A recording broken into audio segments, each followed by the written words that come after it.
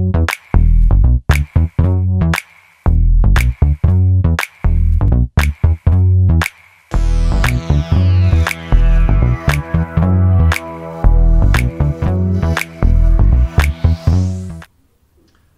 hello, my name is Josep de Puente and I'm here to present you FrontWave Imaging, a new spin-off of BSC.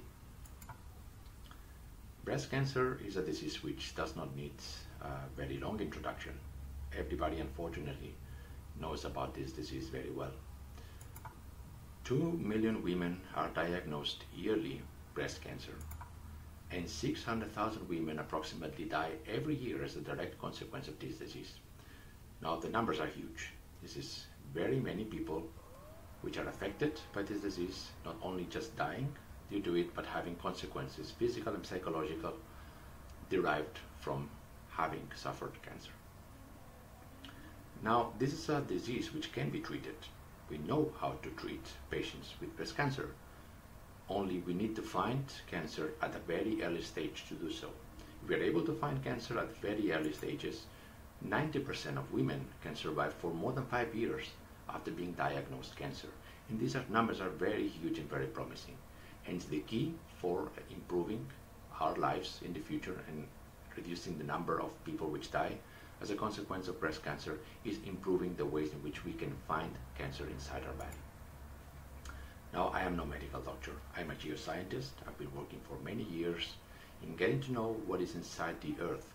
So looking at the Earth's interior is something which we've been doing for decades, and essentially it's related to looking at the seismograms produced by earthquakes all around the surface of our planet, and by gathering all this data and using certain algorithms, we are able to infer the properties of the Earth's interior, and this is how we know the structure of our crust, the mantle, and the inner core.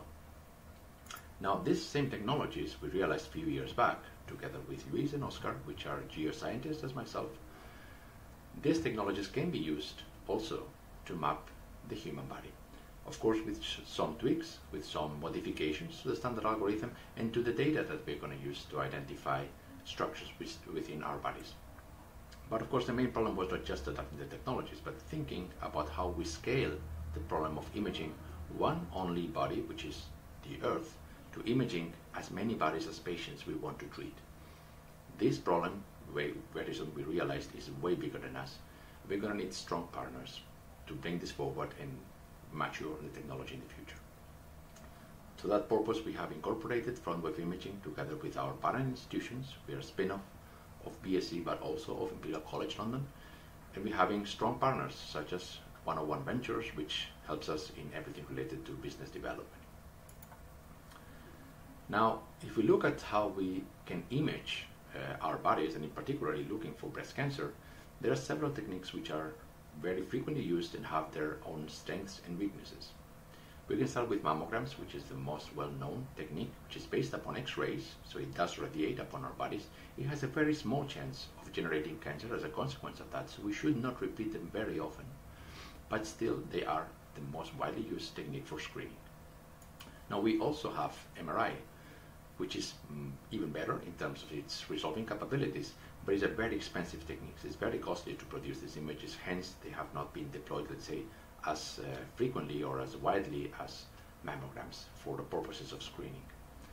Now, whenever we have the idea of the potential of a certain unknown structure, let's say, within our bodies, a tumor, we might want to use ultrasound in order to discern whether this is something malignant or not.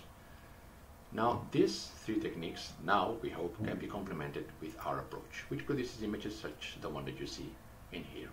Very clear pictures of our body's interior and with colors. Now, you might wonder why the colors matter in this case. They do, actually. The reason for using colors here is because they are actually mapping physical properties of the body under scrutiny here. In this case, we are looking at the property, velocity of propagation of acoustic waves, which is intrinsic to the tissue. You will see that different tissues have different velocities, and we can use that directly to discern whether we are looking at something which is a benign tumor or cancer.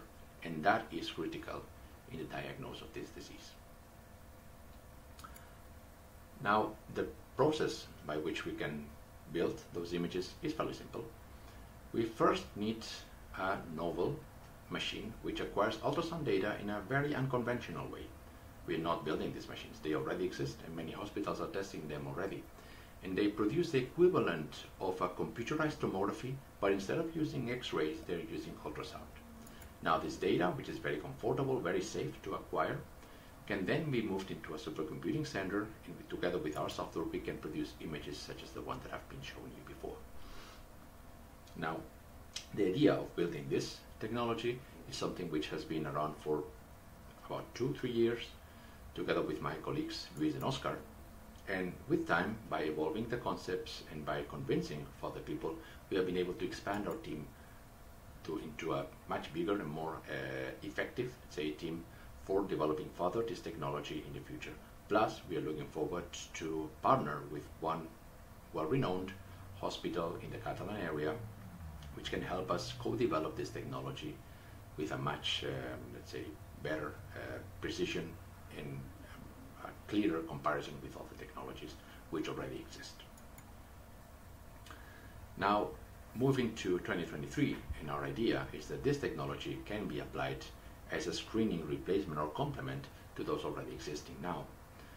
The key concept, of course, is using supercomputing to reduce the cost of the simulations so that they can be applied massively in the future. But first, we need to establish with the specificity and its capacity to discern properly cancer from other tissues. This is what we will do in the future, but what lies ahead is a novel imaging technique which will be painless for women, will not incur in radiating their bodies, will be very high quality, and will be able to physically map the properties of our tissues inside our bodies. Hence, the promise of being able to reduce those dramatic numbers in the future are looking good for us, and we are hoping that our technology can have an impact and help save lives in the near future. So thank you very much. Now you know about FrontWave Imaging, and let's hope that you can hear more about us very soon.